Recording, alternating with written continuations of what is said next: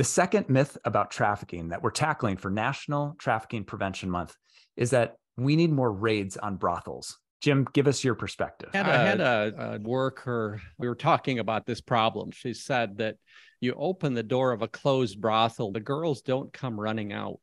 There are so many other factors. In fact, sure, you could raid, but what are you going to do with them? Aftercare is way more difficult than one might think.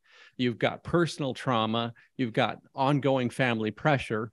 What are you going to do? Send her back home? She's got the same situation. Again, it's a glamorous idea. And as Americans, we like the quick fixes. The hard reality that we have to face is that there just are not. That doesn't mean to say we should not be involved. Oh, of course, we should. But it takes commitment. It takes time. That's a little harder pill for folks to swallow.